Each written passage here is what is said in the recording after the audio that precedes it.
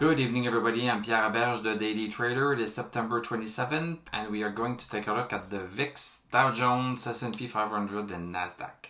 So let's start with the VIX up 0.34, that's 1.05%, closed at 32.60. We are maintaining ourselves quite high with the VIX, even closing a little bit higher.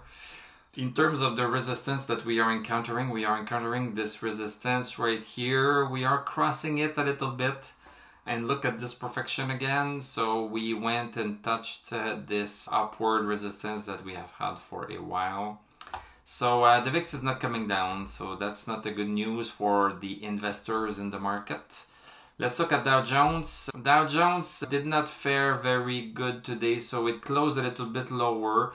Not super bad, 0.43%.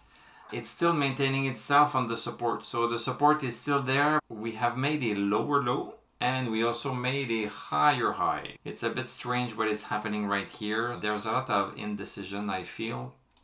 S&P 500, for a third day in a row, we are not closing below 36.44 on the SPX. We are finding support right there, but we don't know what is going to happen. Are we going to break that support or bounce back up? And if we look at Nasdaq, pretty much the same thing. We seem to be maintaining ourselves again on 10,855. Yesterday was a little bit of a fluke, so we are stronger today, believe it or not.